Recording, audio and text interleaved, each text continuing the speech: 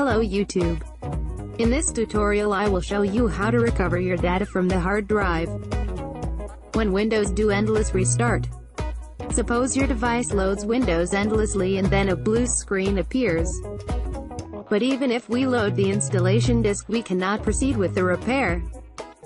Can we save the data of the damaged device? Yes.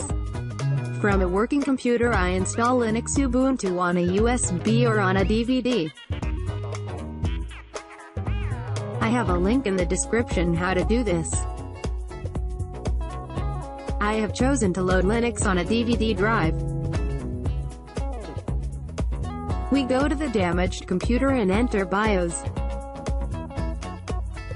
Set your device to boot from the Linux media. Restart. Connect a second USB hard disk to save the data to be saved. During installation you will be asked if you want to try or install Linux. Choose to try. When you can see the desktop, close any window. Click on the hard disk where the windows are installed. And I will see that I get a denial access message. In the first line copy the ntfsfix, who will be different in your case.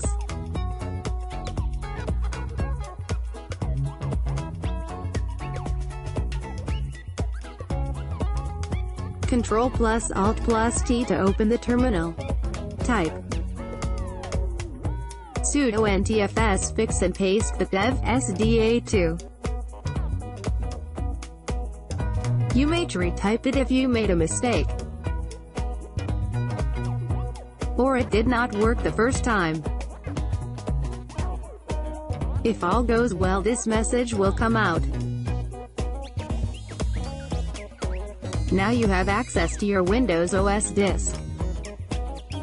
Locate the files you want and copy them to the USB disk.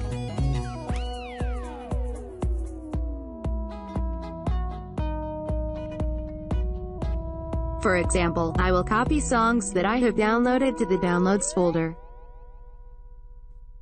Thank you for watching.